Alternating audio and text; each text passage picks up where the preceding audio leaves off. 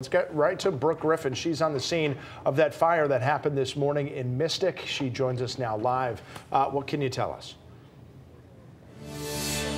Well, this morning we can see that Mystic Seaport Marine, which is here at Washington Street, this has absolutely been devastated late last night and then early this morning. I did just get the chance to speak with the Mystic fire chief. He's also the fire marshal as well. He said right before 9 o'clock last night, they did get quite a few calls of different flames and smoke here in this area.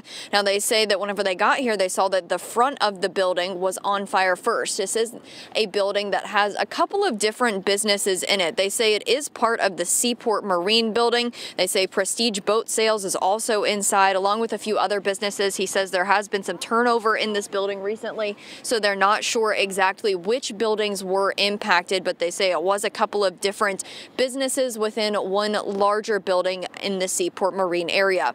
They say that it was a 4-alarm fire, and they had several trucks, a lot of ladder trucks, different engines, a couple tankers as well. They put their boat in the water so that they could pump the water directly out of the river here and then spray it onto the fire. They said that it was too dangerous for their firefighters to actually fight it inside, so they had to attack it from the outside area.